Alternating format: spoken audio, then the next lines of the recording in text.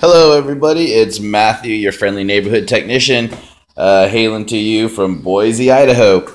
So in front of us here we have a Yamaha Bear Tracker 250, and it originally came to us. It was running extremely rough. As a matter of fact, I couldn't really get it to idle for any significant amount of time before it kind of bog out and die out on me.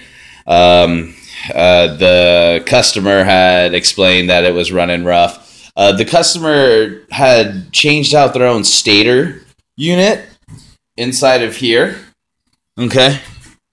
And so after they had done that, from what I understand, it kind of even started running worse. But it also started making a clicking noise.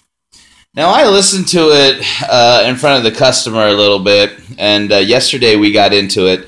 And I started listening to it. And I changed my mind about it being a clicking noise. And I kind of really felt like after a while that it was more of a kind of a lash noise, like valve lash or something like that. And there is a valve adjustment on this vehicle, and there's also a timing chain as well.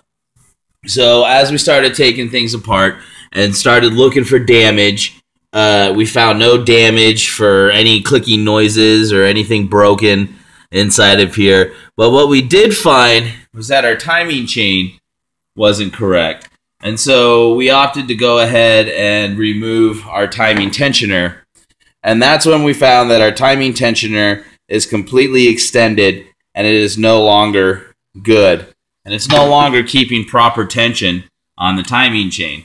So bottom line, it's time to go ahead and replace the timing chain, replace the upper and lower gears, and adjust the valves as well.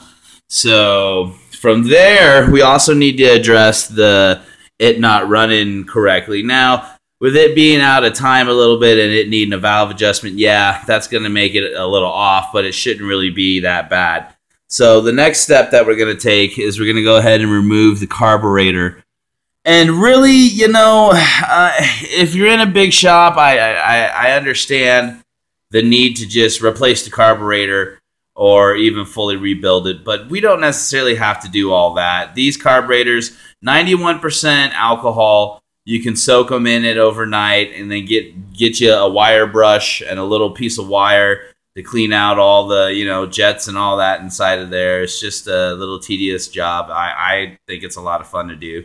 So, and that'll fix the improper idle and it wanting to die all the time and whatnot. So this vehicle will need a new timing chain and setup, a valve adjustment, and a carburetor clean out in order for us to get it back on the road correctly.